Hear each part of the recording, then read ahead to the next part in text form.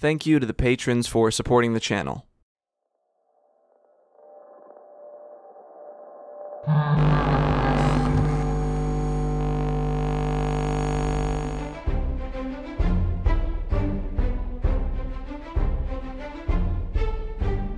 Welcome back. Today we're continuing our Five Nights at Freddy's Retrospective series. Today, FNaF World. This game is the most different out of any Five Nights at Freddy's game to date. It doesn't necessarily mean it's better, but it definitely changed things the most. But before we get into it, I'd like to thank our sponsor, Surfshark VPN. That's right, baby, we're sponsored. Now, while FNaF World may be a surprisingly unscary game, you know what is scary? People stealing your data. See, most internet users aren't even aware of the amount of surveillance, limitation, and data mining done with their personal information on a daily basis. Surfshark VPN can get rid of all these problems for you with an easy-to-use, one-for-all solution. Surfshark turns you into an anonymous and hard-to-track online user and makes the internet a safer and more enjoyable place for you. With a click of a button, you can forget about data mining and intrusive advertisement. Do you know what geo-blocking is? Netflix or Disney Plus, for example, have different movies for each country. Well, you don't have to worry about being blocked from your favorite shows or movies anymore because Surfshark gives you all the access you need. Just connect to the service and refresh the page. Access granted. I use Surfshark and it's made browsing the internet feel a whole lot safer than before. Now I only have to worry about the horrors of video games and not the internet. Use promo code SAGAN to get 83% off plus 3 extra months for free. Surfshark offers a 30-day money-back guarantee, so there's no risk. Surf on your own set of rules. The link is in the description. So without further ado, let's get into it.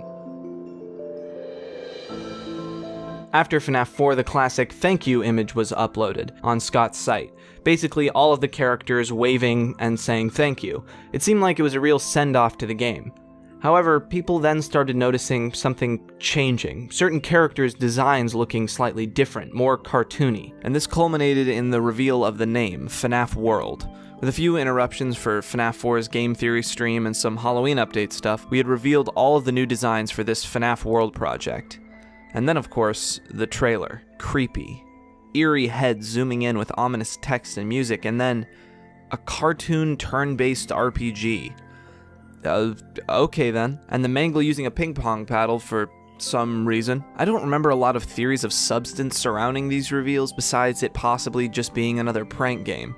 It was just so odd, it didn't really make a lot of sense. So I guess we can move on, because January 21st, 2016, FNaF World was released. Now you might think we'd move right on to gameplay, but things were a little complicated and controversial with the release of FNaF World. Unlike what was shown in the trailer, the overworld was just simple 8-bit art. The game had a variety of other issues, being generally unstable and unfinished. It originally cost $10, which was more than any other FNaF game. So people were disappointed. But what Scott did next I think shows that he was a developer of integrity. He offered refunds to everyone who had bought it, removed it from Steam, and later, in February of 2016, he released an updated, finished version on GameJolt. This time with the 3D overworld and many of the issues fixed. And so that's the version we're going to be talking about. Let's go. Now, it would be stupid to compare this gameplay to the gameplay of any other FNaF game. It's a turn-based RPG. But also, I don't really know a lot about RPGs either, so I'm just gonna call it like I see it. I think it'd be most useful to break it down into a few sections. The basics, characters, chips and bytes, and areas. The basics are pretty normal. You can play the game on normal or hard, and with or without a fixed party. As Freddy, you wander the overworld, advancing the story. Randomly, like in Pokemon Grass, you will have encounters with enemies in groups or by themselves. These move you to a separate battle screen where you fight. Interestingly, this isn't a normal turn-based game. The characters in your party work on a sort of timed order which they can attack, but so do your enemies. So instead of specific turns, you can time certain attacks or moves to defend against the enemies. Certain areas will also have boss encounters, which are just like regular battles, but harder, and you can see their health. You can use money you get from chests around the overworld, beating enemies, or Dee Dee's fishing game to buy helpful things like armor, bytes, and chips. If you do fixed party, you are stuck with only a few that you select at the beginning of your two parties, but you start with more unlocked. In adventure mode, you start with the classic FNaF 1 characters in one party, and then the FNaF 2 characters in your second party. As you play, certain encounters will lead you to a new challenger. It will be a random character from the games that will be added to your roster if you beat it. Obviously, the harder to beat and the higher level, the better the moveset is.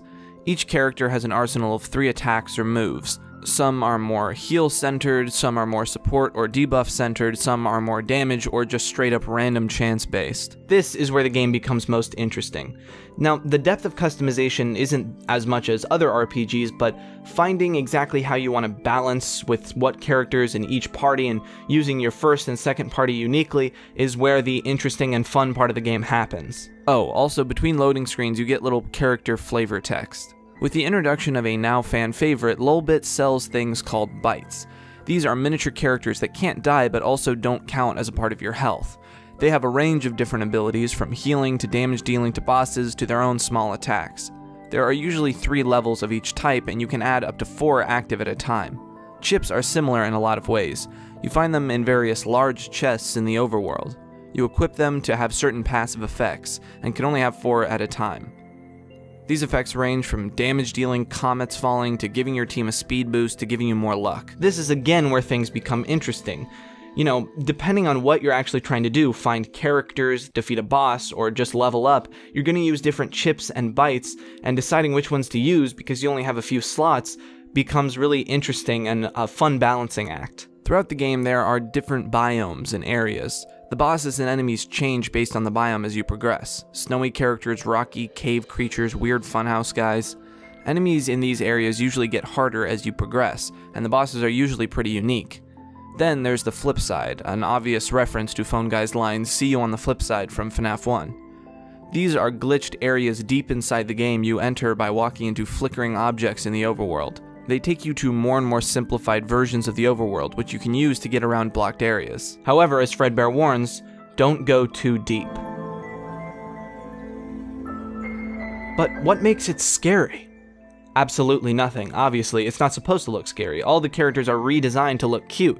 Although I will say, certain times, just like with Nightmare Balloon Boy, it can't be made cute, and although some of the designs are really great, like the nightmares, sometimes in an attempt to make them look cute, they look scarier than they did in the original game. Here's another thing about the visuals. They are insane. Later on in the game, it's just a million particle effects and screen shake. I personally really like the chaos. It makes it feel like shit is going down, but to others it may seem more obnoxiously bright and distracting. But to each their own. When it comes to enemies and bosses, a lot of them are legitimately well done. Brow Boy is a masterpiece. Some enemies are just retextures, but I suppose that was an attempt to create enemy types. Each biome's adherence to a specific style is legitimately impressive, and it makes the whole game feel cohesive. There's not much to say here like there is with the other games. The music is really great, each area has a unique backing track that sound good and are memorable, and all the boss battles and fights are high energy because of the really good fight music. The sound effects for each move are satisfying and really cool. Honestly, just the sound in general in FNaF World excels, but there's not anything special about the way it does it. Just good music and nice sound effects. Now there are so many endings and hidden secrets in this game, but let's just start with the basics. The game opens with a pair of pixel eyes staring in the darkness, and the lines, "Everything that happens out there has an effect here. Do you understand? This is a safe place. This is a sanctuary. But something has gone wrong, and now it can be seen here. Something went very wrong. That's why I'm here. But I won't let the same happen to you. I will put you back together." The rest of the game centers around you progressing with the advice of Fredbear. At certain points in the game, including right after this cutscene, Fredbear explains the main motivation. There is something horribly wrong with this animatronic world. Something has gone wrong on the flip side, and now strange creatures are wandering the world. From here, Fredbear sends you through new missions, beating bosses, and exploring new areas, finally ending in you disabling a security system and defeating the final boss. And then you get the wink ending. After defeating the boss, you enter a tent and get mocked by a voice, likely Scott Cawthon himself. Congratulations, you beat an imaginary monster in an imaginary game without taking any risks, without finding anything interesting. Literally mocking you for beating the game, which might seem odd, but with a game series that is so centered around secrets and hidden things, this was making it clear that there was something more. And there was. Playing through the game normally, but on hard mode, you defeat the final owl boss, Security, and then move into the tent. This time, it leads you to the real final boss, Scott Cawthon himself. He gives you a monologue that seems almost like venting his frustrations with some aspects of being popular and having his games dissected so much. Although this seems to be another way to motivate the player to look deeper. Defeating him will give you the end. Remember how I said Fredbear tells you not to go too deep in the flip side? Well, if you go 4 layers deep, you are teleported to Old Man Consequence's lake. A strange fisherman tells you that there's nothing else the player can do. After a bit, the game ends.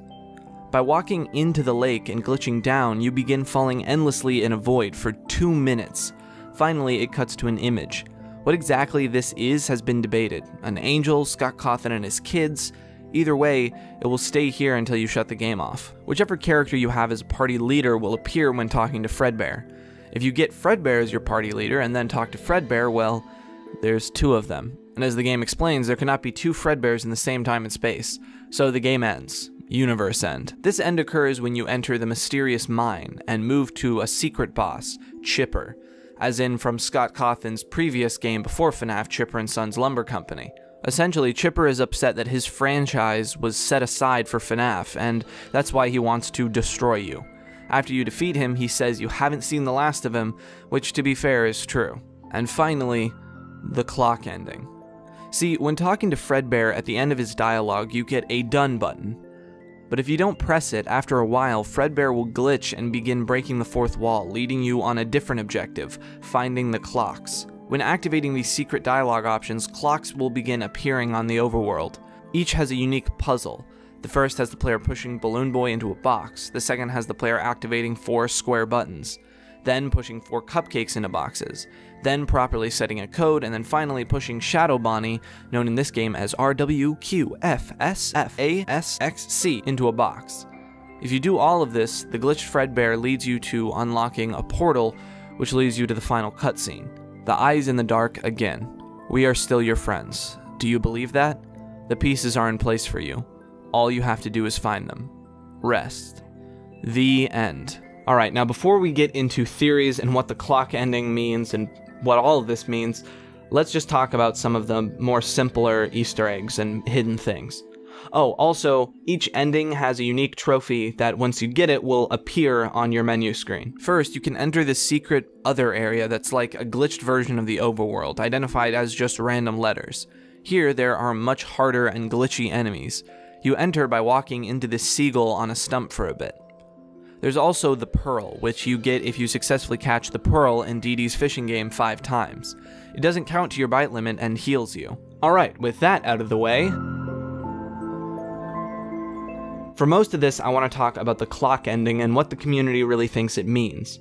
But first, let's talk about some of the simpler stuff, general audience reception and things like that. Firstly, a lot of YouTubers known for playing Five Nights at Freddy's, like Markiplier for instance, decided not to play this game, and I can't blame them. The appeal of playing a Five Nights at Freddy's game, or a Let's Play of a Five Nights at Freddy's game, is different than the appeal of FNaF World. FNaF World is not scary, and it's also not super long, so there's not a lot of investment you can get out of it. It's more of a joke, fun game, and so I guess I understand why the release was a bit rocky. On a more personal note, watching Razbowski play this game inserted the term "pop it on the go" into my general lexicon for 2 years. Okay, here we go. What does the clock ending mean? Well, the first and most obvious connection would be the Fredbear plush, and the line, from Five Nights at Freddy's 4, "I will put you back together." And there is a connection there, but first, let's talk about what each of the clock minigames mean. The main theory concluded by the community was that each of these clock minigames corresponded to a secret minigame in FNaF 3. Specifically, the hints on how you get to these minigames, the different things on the walls. BB double click. The arcade button code, the cupcakes, the code, and Shadow Bonnie. Now think about the line, "I will put you back together." That's FNaF 4, the bite victim. Now think about what happens at the end of the Happiest Day minigame. The children gather together to help free the soul of the Golden Freddy victim. I think you can see where I'm going here. Due to the meta nature of the game, it's assumed by the community that when Fredbear said, "I will put you back together" in Five Nights at Freddy's 4, he meant it in a very fourth wall breaking way. He literally goes to the player through FNaF World to put in place the hints that lets the Five Nights at Freddy's 3 player, not the Night Guard, the player who actually plays the games, be able to discover the Happiest Day ending, therefore putting him back together. It's weird how it's almost canon in a way, but super meta, like the Fredbear plush knows that he's in a game. Really weird. Now, I want to be clear here, it's not 100% confirmed that this is what all of this means. This just seemed to be the general community consensus when the game came out. And at least for Update 1, that is the relevance to these games at large. So, where does the game go on the tier list? Well, despite all of the good things I've said about it, when we're rating it on a scale like the other games, it really doesn't hold up as well. At least for Update 1, even though I enjoyed it, I have to be honest and put it in C tier. The story for Update 1 was really not that important in the grand scheme of things, and the game had a bit of a rocky start when it was released, so I think C tier is a perfect place for it. It's just average. So, Scott Cawthon's website. Instead of teasing a new game, he teased a book, Five Nights at Freddy's: The Untold Story. And I would like to talk about this at some point. Maybe when I'm done looking at all of the games, I can look at the first trilogy, the Silver Eyes trilogy. But for now, we're just going to talk about the game. So ignoring the book for now, the next game that was teased was FNaF World Update 2. So that's what we're going to be covering next. Update 2 of FNaF World. Hey, thanks for watching. I know this one was a bit short, but I think Update 1 and Update 2 are different enough that they deserve their own separate videos. Let me know what you thought of this video in the comments, and suggest what I should cover next on my Twitter. You should also follow me there because that's when I'm announcing when I'll be streaming at twitch.tv/SaganHawks. See you all next time. Thank you to the patrons for supporting the channel.